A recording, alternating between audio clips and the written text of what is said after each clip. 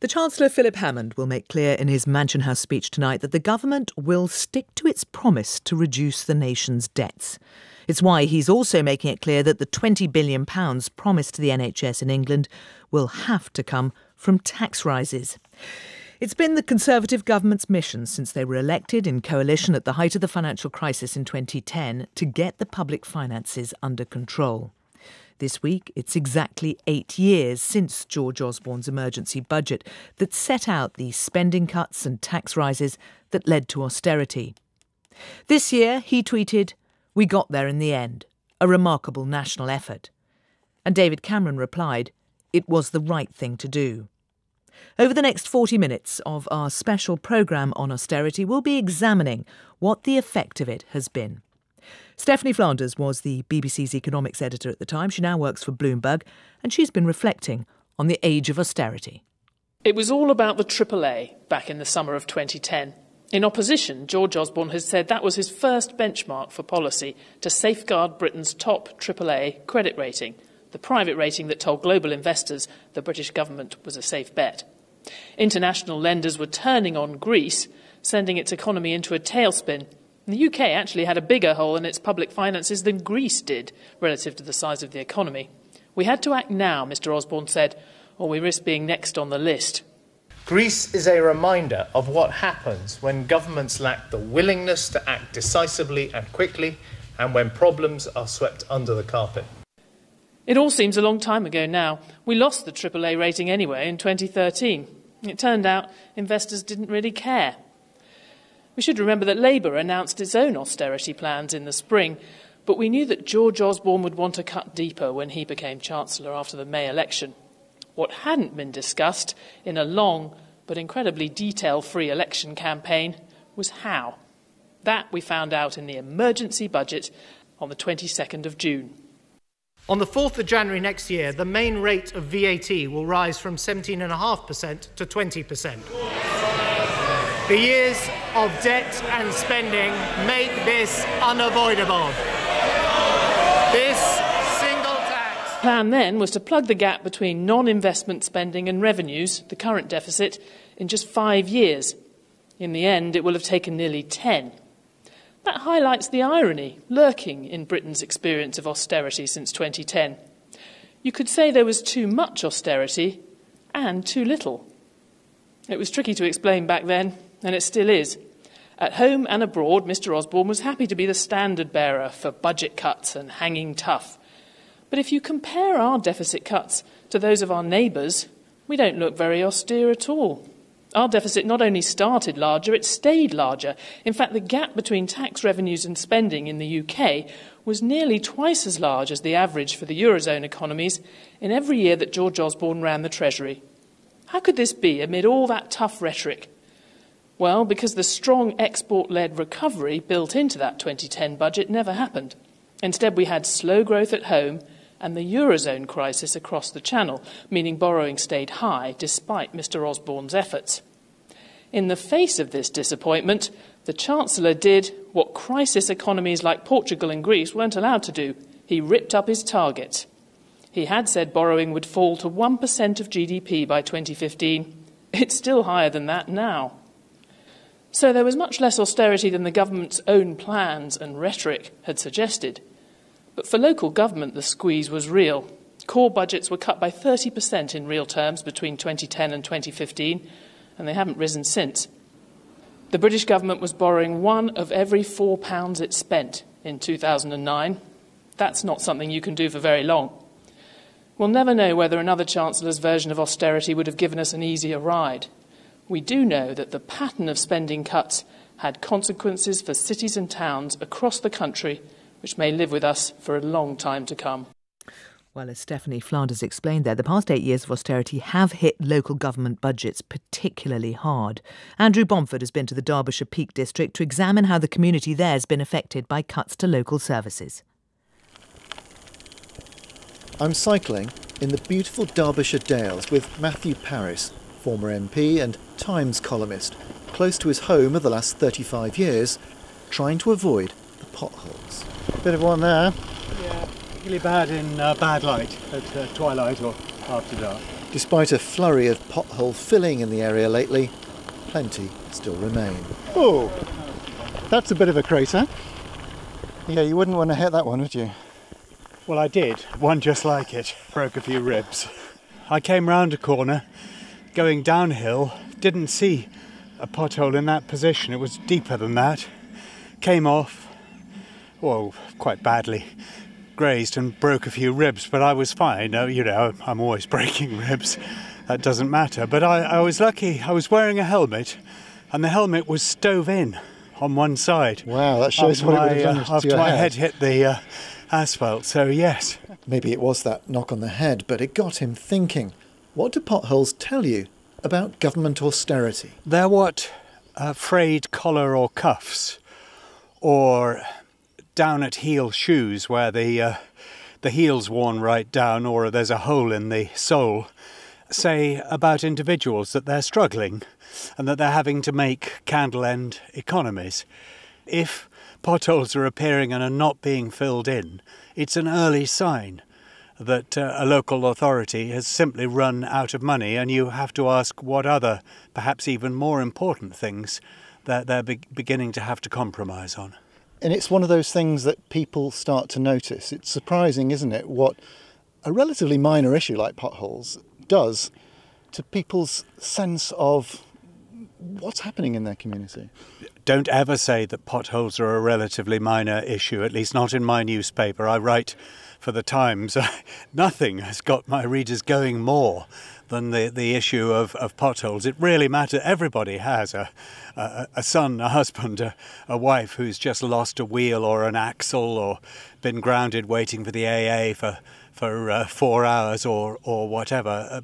People get very, very angry about these things. It's the equivalent of a broken window on an urban street. A pothole is a thing comfortable middle-class voters notice, even when they're immune to the impact of spending cuts, which recent research shows have hit the poorest hardest. Gosh, you're on the ball today. Yes. Hey, Good I morning. wasn't expecting you till past. People like Dorothy Hughes, who's not mobile enough to catch a regular bus, even if there were any, near her rural home. Where are you off to today? Buxton. Is this your weekly shop? If I didn't have that, I wouldn't get out all week. Dorothy's been collected in a bus run by Bakewell and Eam Community Transport. It's a charity which used to be funded by the council, until the last round of spending cuts ended their £172,000 grant last year. It's meant that pensioners like Dorothy have to pay more. When it went from £3 to £5, to me that was an acceptable rise. But when it went to £8, just not long afterwards, I felt that was a little bit too much, and it was because of that we had less people coming on the bus, because they just couldn't afford to. It takes a bit to do. Edwina Edwards runs the community bus service. Well, it's devastating with the cutbacks right the way across the public sector. You're talking of 3 or 4 changes to a bus to get to an essential service like a hospital, a shopping centre, so they're having to travel more. So it's just a knock-on effect all the way around. Would you like any cake or drink, anybody? In Chesterfield, a group of carers have been invited out for afternoon tea by the Derbyshire Carers Association. It's a rare chance to get a break out of the house for people like Pat Morley. I don't class it as a job. That's what I was brought up to do. I looked after my aunt and I looked after my mum, and now I'm looking after my dad. Pat's 97-year-old father, a former Spitfire pilot, goes to a council-funded lunch club which was recently threatened with closure until local people won a reprieve. She became ill recently and found it hard to cope without support from the Carers Association. I know they have to make cuts, and I appreciate that, but I think there are a lot more older people now in the community. We're getting older ourselves, and maybe one of us won't be around to look after him. So I think it's a bit short-sighted. Narinder Sharma, Chief Executive of Derbyshire Carers Association, thinks austerity is damaging what could be a great opportunity to find better solutions to huge challenges like social care for the elderly. At the moment, the NHS and adult social care is focused upon trying to move towards a preventative agenda, and that is a great aspiration that they should be attempting to do so. But that shift requires considerable and massive investment and can't be done at a time of austerity, as we've seen. So from a strategic point of view, it makes no sense asking community organisations to pick up more slack. And yet those community organisations at the same time, their funding is being reduced because of austerity. Like all councils, Derbyshire County Council has had its funding heavily cut by central government, with a loss of more than £250 million since 2010, and with more cuts to come. Its leader, Barry Lewis, says it's all about partnering with local communities. In other words, getting them to do it instead. What we're trying to do, I think, by being inventive, by trying to seek solutions rather than giving the bad news constantly, is to work to find a solution. And I think that's what we have to do, as I say, is in co-production with our communities and so on. It's not going to be easy. Part of what we're suggesting, for example, about our libraries is talking to community groups about how they can provide a service in some of those smaller libraries in Derbyshire. It's got to the point where we have to look at those kind of solutions. But by doing that, we hope we can ameliorate some of those impacts on those that are most vulnerable and need those services the most. It's become accepted wisdom that people, local communities, will always step in. But there's a limit. In Derbyshire, many of those who think austerity has been necessary now seem to be saying, enough. Andrew Bomford there. Well, I'm joined in the studio and will be throughout the programme by Rupert Harrison, who was Special Advisor to George Osborne when he was Chancellor of the Exchequer. He now works for the financial company BlackRock, and by Anoosh Chakelian, who's from the New Statesman. Good afternoon to you both. Rupert Harrison, you will remember, you were in the room at the time that these decisions were taken. And a lot of people said then, and have said since, that this was ideological, that actually austerity was a good excuse to shrink the size of the state. Was there an element of that? No, absolutely not. But I think it's very important to split what we call austerity into two very different kinds of decisions. There was the first one, which is the one that Stephanie was talking mainly about, was a big economic decision for the country of dealing with what was an unsustainable deficit at a very perilous time for the UK economy, a deficit of 10% of GDP, no majority in the House of Commons, a very vulnerable banking system, the Greek crisis erupting, and the need to deal with that deficit and bring it down. And I think that is increasingly seen as a decision that was necessary, that worked. The deficit is down. The envelope of exactly. the money spent. And the UK grew over that period, the joint fastest in the G7. Employment reached a record high. I think that kind of economic record relative to other countries is good. There was, of course, a separate part of the decision, which was to do the bulk of that by reducing spending rather than increasing taxes. So about 80% of it was done with lower spending, 20% with higher taxes. I think that was on balance until now, and we can go on to talk about that, the right balance, because actually what happened was that spending grew very high as a percentage of GDP and is now closer to And that averages. was a sort of ideological Well, I think thing, that if you had, Stephanie ended her piece saying, well, could it have been different? I think if you'd had a Labour government in place, they would have done much more with tax and much more with spending. And so we can debate that. The result of that, we already now have a tax burden as a share of the economy that's near historic highs. That would be even higher, and that would have consequences for incomes and growth. But of course, that would have been more money spent on public services. Anoosh Chakelian, and you take issue with that 80-20, so 80% cuts on spending and 20% in tax increases. I do subscribe to the view that it was an ideological choice to try and fix the economy in this way back then. It was a political choice rather than economic necessity. I mean, look at the cost of making all of those spending cuts. OK, you managed to get rid of the deficit, but at what cost? The country isn't working. I've been doing a series of reports around the country looking at the services that you mentioned earlier on the programme: potholes, library closures, social care, cuts to care homes. And it just, the government isn't paying to keep the country functioning anymore. So what's the point of a government if it's not doing that? Well, I think, again, you have to look at the counterfactual and the situation we found ourselves in. The sad truth was in 2010, we found ourselves in a country that was a lot poorer than anyone had expected it would be. And you have two choices there. You can either cut spending to fit your new level of income, or you can increase tax to fill that gap. And that would have meant lower incomes for families.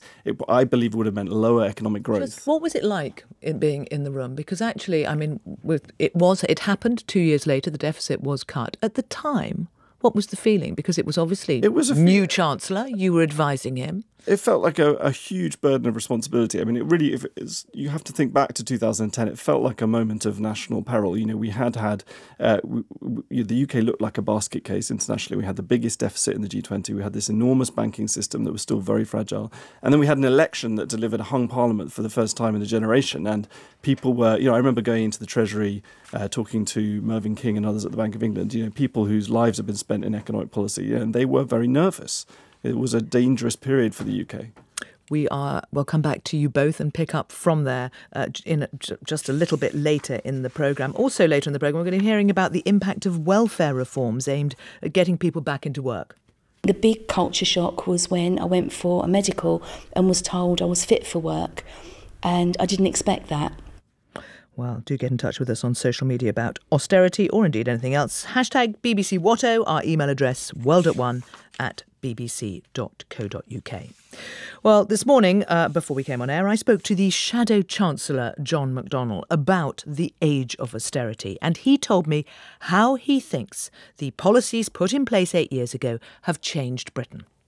I think all those things that we took for granted as the basic fabric of our society has been shaken and, in some instances, not just undermined, but completely withdrawn.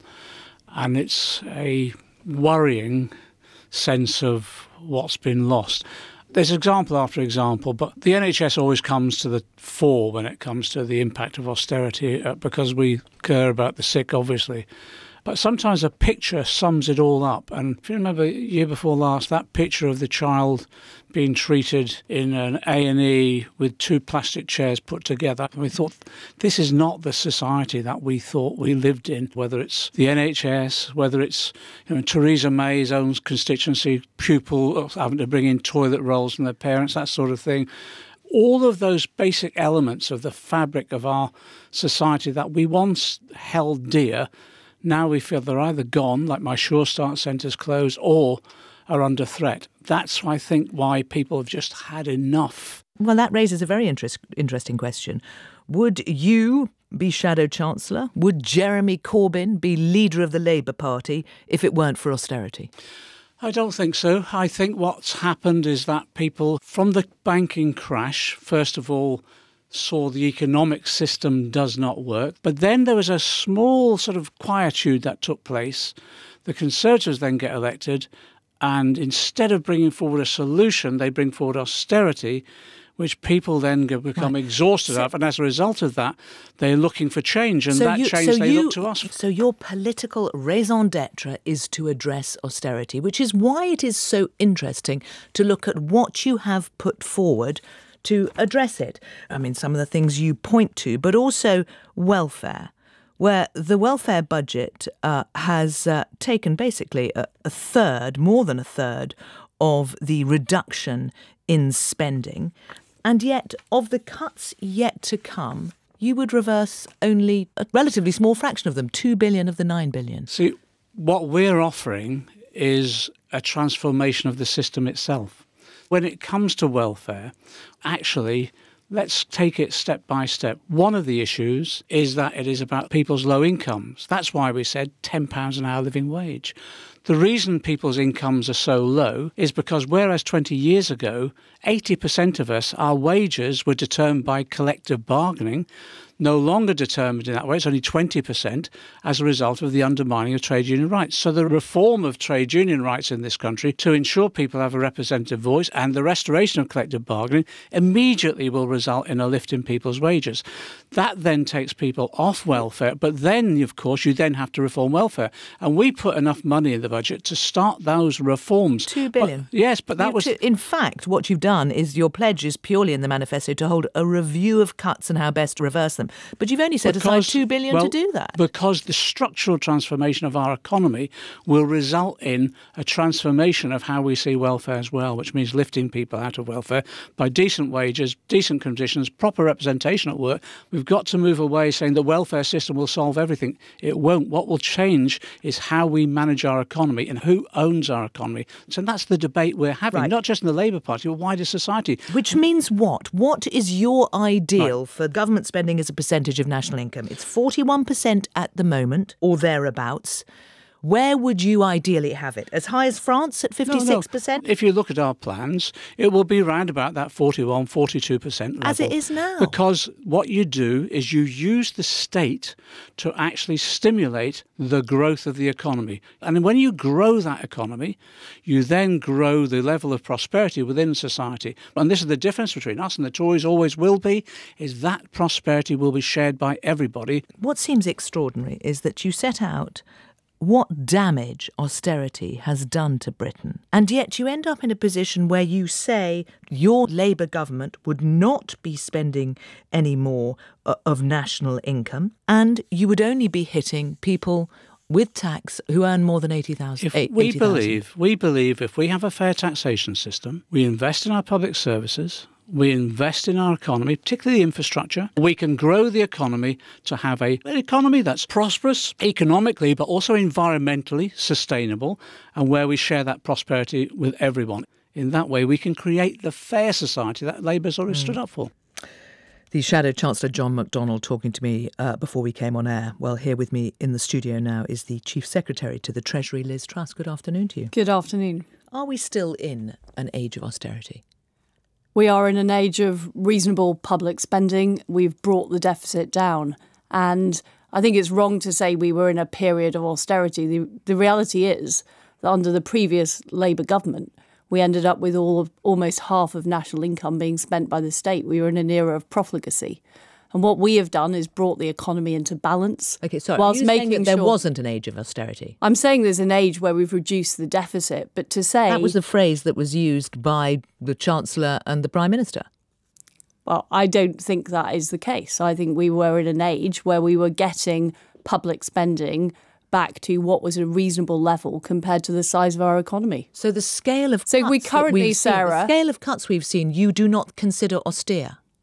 I consider them to be bringing our spending back into line with what we are raising in terms of taxation. But the effects of them, the effects of those cuts, have they not, would you not describe them as austere? And well, what we've done, Sarah, let's take welfare, which John McDonnell was talking about.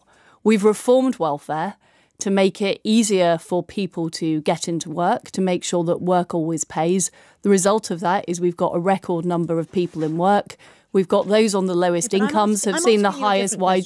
I'm asking you. But it's the same question. The Prime Minister, your Prime Minister, our Prime Minister, David Cameron, the Conservative Prime Minister, used the phrase, we're in an age of austerity. We are now in a situation when you look at the changes to budgets and whether it's local councils, whether it's prisons, whether it's DEFRA, across the piece, there are huge cuts that have been made to. We're hearing about potholes and bus services. There are different issues in different areas. But if you look at the fact we are currently spending £29,000 for every household on public services, in terms of education, we're spending more per student than Germany does or Japan does. Is it too on high? Health? Is it too high? Would you like to get it lower? No, I don't think. I think we are doing a good job of having a balanced approach. And at the same time, we've reduced the deficit. And we've also reformed the way we spend money. So we're spending more money on capital, on investing in our infrastructure, and we're spending less money on paying people to be out of work. Instead, we're paying them to help them get into work.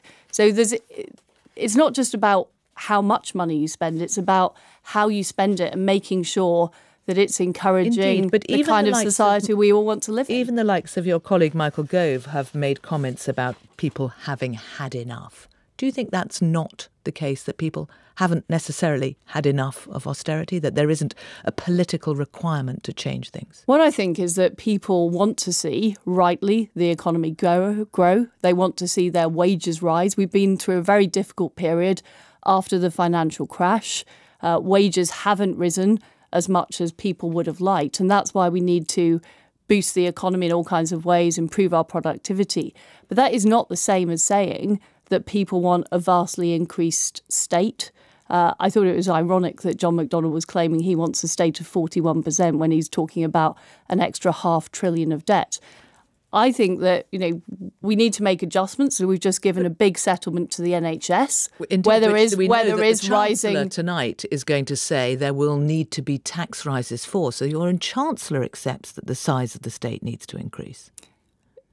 What he is saying is we need to balance our books, but that is not the same as saying the size of the state needs to increase. I mean, we have reduced the size of the state. So other departments will have to take a cut in order to fund that? We need to keep public spending restrained. We absolutely do. We can't have a free-for-all now, that's clear.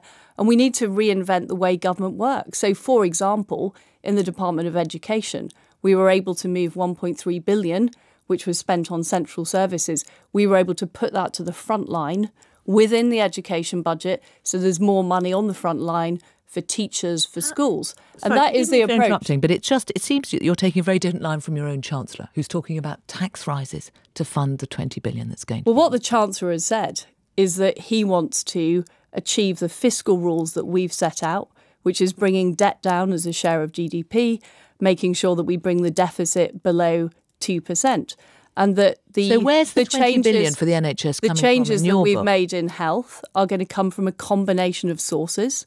They will come from areas like tax. They're going to come from So there will be tax rises? Well, we're going to look at it over the next period of time. So the size of the state will increase? Tax rises, or the level of tax, is different from the size of the state. The size of the state is affected by how much public spending is. What happened under the Labour government is they were spending money that they weren't raising in tax. They are connected. So perhaps if you finish, because you were saying they will come from tax rises, as I understood you to be saying, the 20 billion for the NHS, it will come from tax and? It will come from looking at our overall budget. Now, clearly the best way that we are going to raise more tax revenues is to turbocharge growth. We're seeing a record number of new companies starting. We're seeing a lot of investment in technology, much more, in fact, than other European countries. So money will come from... £20 billion. And the more growth we get, and we've just had some very good deficit figures in today, better than the OBR forecasts, the less money we will need to raise from either tax or from making changes in other government departments. Can I quote you? There's quite a simple equation here, Sarah, which is... it's going to be a combination of how much can we get growth up, and what do we do on taxation, and what do we do on other spending. And my job as Chief Secretary is to making sure we get as good value for money from that public spending so that we can keep taxes as low as possible. And the effect of the changes made by the government over the last 8 years, have they meant that we are all in it together?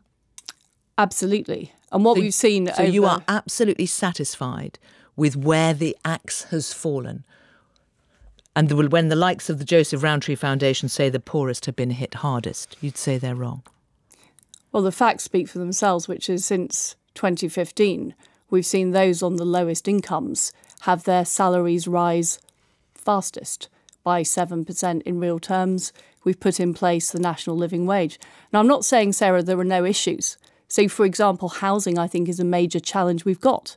And we do need to free up the planning system. We do need to build more homes. We do need to make it easier for commercial enterprises to expand their businesses. So there are areas, I think young people in particular are struggling to get on the housing ladder. We need to make housing more affordable. We need to build more houses. I would absolutely acknowledge that's an issue. But I think in terms of the way taxation has fallen, it's been fair. Liz Truss, thank you very much. Well, when George Osborne embarked on his programme of austerity, it had already been decided that spending on health, pensions and international aid would be protected. The welfare budget accounted for more than a third of the £32 billion reduction in public spending, as we were hearing. Our social affairs correspondent Michael Buchanan takes a look now at the impact of that decision. Everyone who relies on the welfare system has their own story to tell. This is Jason's tale. I would have rather left it for another decade. So in other words, I've had a hip replacement that was totally unnecessary because they wouldn't... It's almost like we're not giving you the money unless you're showing that you're actually doing something to get back into work. It's that threat that if you don't do something, we're not going to give you any money. Jason Bailey is 50, ex-forces. He has a number of physical disabilities that have prevented him from working for the past 7 years. He says he brought forward his hip replacement operation by several years to prove to his job centre that he was doing everything in his power to try to find work in case they sanctioned his benefit payment. I survive on a 2-week basis because I get paid every 2 weeks. I get £70 a week. At the end of that 2 weeks, I'm either got no money or I'm overdrawn. Apart from a lack of money, being dependent on welfare payments means Jason is often terrified, literally terrified of them. How bad it is, they want to inform on people that are, disabled that aren't disabled. I had an argument with my brother's girlfriend the other day, and I actually caught her videoing me helping my dementia mother just doing a bit of gardening, and then she threatened me with the video that she'd go to the DWP. I met Jason at Cornwall Neighbourhoods for Change, a social enterprise in Redruth. Sitting nearby was Claire Jones, a 41-year-old single mother of 3 who recently started a job doing admin work for the group. What's it like to be in work? It's amazing. It's so much better. Better for me, it's better for my kids. We're living, we're not just surviving. You okay? I was doing so well. Means that much to you? Yeah. Claire's tears are as much of relief as joy. She was unemployed for a number of years and hated every minute of it. When you're on benefits, you have to tick boxes. You seem to be passed from pillar to post. It is just, you're just a number on a system. Having a job does not, of course, mean that someone does not need support from the benefit system. Cornwall is one of England's poorest counties. Low wages mean that tax credits and housing benefit are often needed to boost the incomes of many people, as I heard from Tarn Lamb, head of Cornwall Neighbourhoods for Change. If you look at Cornwall, 40% of the workforce are on under the real living wage. We're keeping a lot of people on very, very minimum wages for a very long time, and that's having a compound impact on them struggling to meet their day-to-day needs. Those low wages may partly explain why we have record levels of food bank use in this country, as well as record levels of employment. From this storehouse in Camborne near Redruth, they currently feed around 500 people a month. Don Gardner was part of the initial team that set up the food bank in 2009, and he's seen how local need has changed. It was emergency food, it was 3 days food. We provided it with people that got stuck with the downturn in the economy. Now it's much longer, they're in deeper debt. Their benefits are not meeting their bills. The government deny the reforms force people to food banks, but they've undoubtedly cut benefits. By about 2020 or so, the Institute for Fiscal Studies calculates that spending on benefits will be approximately £32 billion lower than it would have been if the welfare reforms that started in 2010 hadn't been introduced.